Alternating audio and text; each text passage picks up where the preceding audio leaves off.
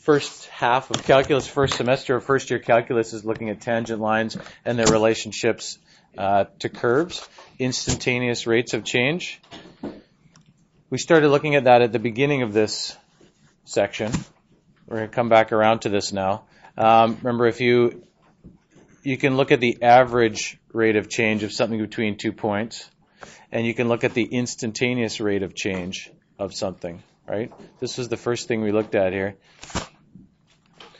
We looked at it with a real situation. This is just a sort of a random function here, and we're going to look at instantaneous rate of change and average rate of change. To find this average rate of change, all you need is the starting values and the ending values for something. If you want to know the change in this function over that interval, if you know the starting and ending x value, like you know that you're starting at 1 and you're going to end at 3, all you need to know is, well, what's the y value for this? Where is this point, right? So if you look at a graph of that, can you create a graph of that here? I'll stop this for a second. So if you're trying to create a graph of this function here, x cubed minus x. If we only want from 1 to 3, I'll just go from 0 to 4.7. Leave it at that. But it has to go up quite a bit, right? Because 3, what's the y value going to be at 3? 3 to the third, 27 minus that, 24 or something. So if we go negative 5 to 30 or something like that. So this is part of it, right? There's the other part of it on the other side of the axis that I'm not looking at right now because I want to know the change from 1 to 3. All right, but there is, of course, the other side of the thing. You're looking for the difference between, we want this value here down at 1. Incidentally, you can always just do this calculate value at 1. Then you can hit 3, then you can hit 2. You don't have to keep hitting second calc value if you're using this.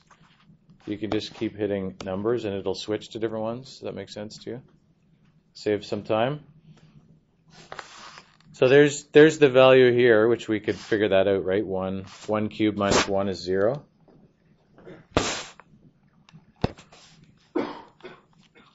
Okay, so my graph, if you have a simple looking graph here, it looks something like that. For the window I had here, 0 to 4.7. Incidentally, if you're ever drawing a graph, put a scale down, right? Whatever your scale is, just put them on the ends of the axes.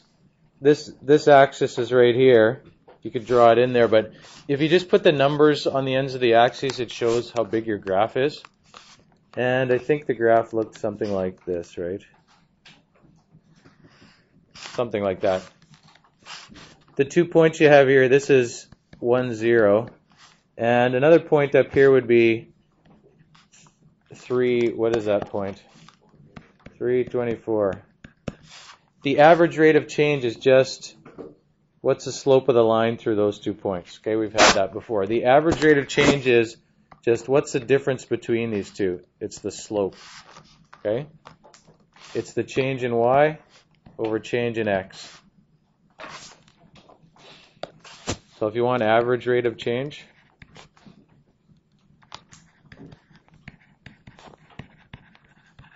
or in other words, the slope, change in y, change in x, or of course, you could, y2 minus y1, x2 minus x1, or you could say, if it's f of x, f at x2 minus f at x1, right? Don't get mixed up because of the notation, right? It's just the difference in the y values divided by difference in the x values. So now that I've put a whole bunch of expressions down, you could actually put the numbers in. The numbers are sort of secondary at this point, but what are the numbers?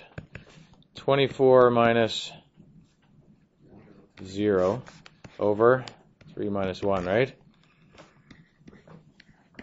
24 over 2, 12, okay? All that's saying, for every 1 across, it moves up 12, right?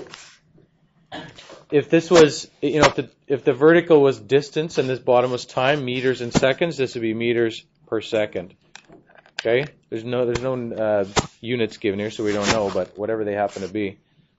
all that's saying, of course, is that for every 1 over, this goes up 12. Okay, that's all a slope is, of course. You already know that.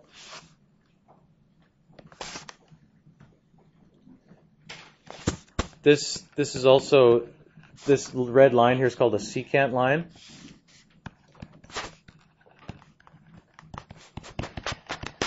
Okay, a secant line is just a line between 2 points.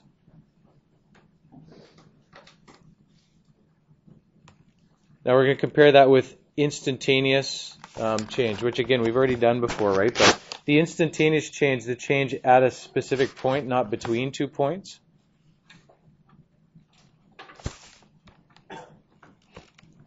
Okay, so part B here, looking at a tangent to a curve, not a secant to a curve.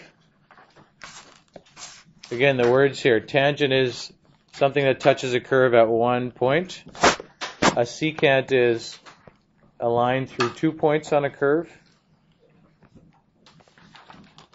Okay, I don't know, I mean, make sure you are okay with those words. Let's start again with that picture. Doing such a great job of it.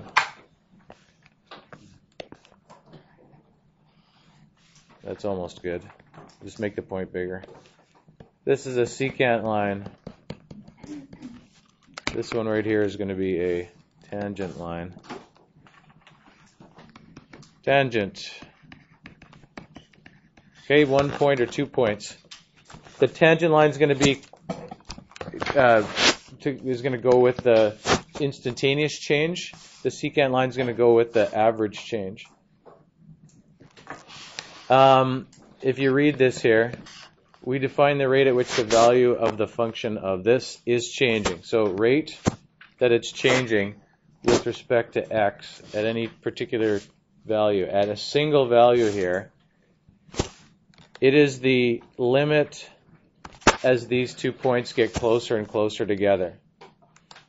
Okay, that's what the slope of the tangent line, the rate of change of this function. If you go back to this, so we have this function here that we're looking at the rate of change. We'll put these 2 points on the ones we looked at, which were that value, right? Almost, very close. Not that it matters. There's our average. There's our average slope between those two things. If we want to know the instantaneous change at any given point, like say at 2 here, okay, what's the slope at 2? If you want the slope at 2, the way we're going to do this is we're going to start with the expression for the slope between 2 points, but then we're going to push the points closer and closer together. So what you might do is if you want the slope of the red line, you're going to put one point on that point, and then you're going to push this one closer and closer with the limits. You're going to write the expression for something between the 2 points, and then you're going to let those get pushed together and you get the slope. Whether you go from one side to the other, it doesn't matter.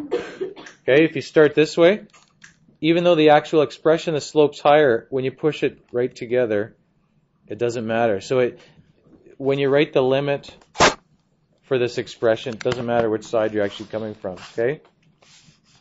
So slope of tangent equals limit of slope of secant, right?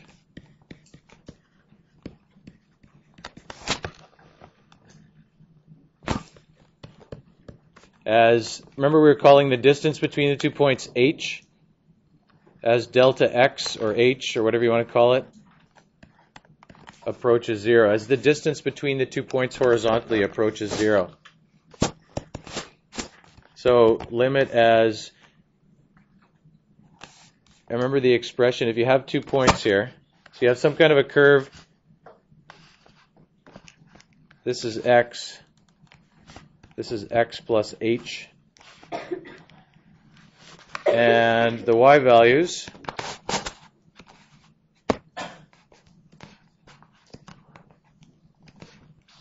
this is f of x plus h, this is f of x. H is just the distance in between the 2 points. We've used that before. There's h. So first of all, you write the expression for the slope between those 2 points.